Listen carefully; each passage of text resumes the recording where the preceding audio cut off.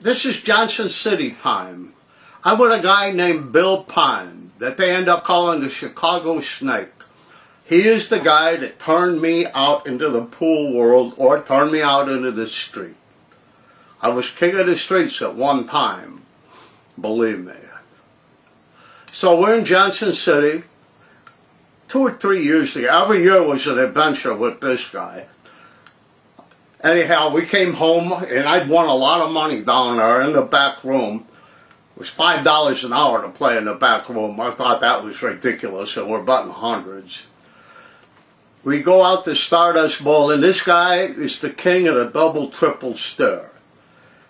The double stare is where he tells me, you can beat this guy out here. You can beat him good. And I believe him. And then he calls a guy that he thinks I cannot beat. Then they're going to split up my money. So we're headed to Stardust Bowl. He is called Artie Bogendorf, arguably the best one-pocket player that ever lived. And we matched up.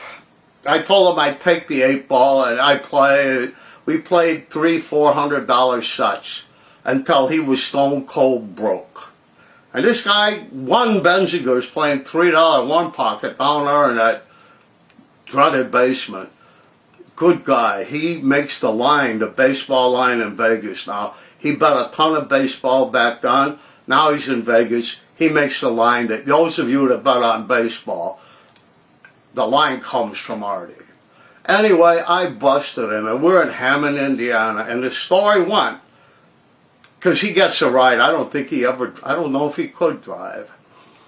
Story is, he was so mad at Bill Pond that he walked all the way back to Chicago. That is the only time I ever played him. It's the only time I ever saw him. He was not in Benzinger's. One of the greatest players, really, that ever lived. What a place Benzinger's were. I got so many stories. If you want the real information, you have to pay for it.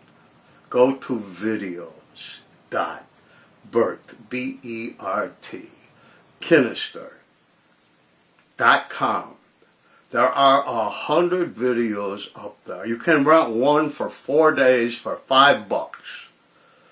Everything you've ever seen since then has come from my videos.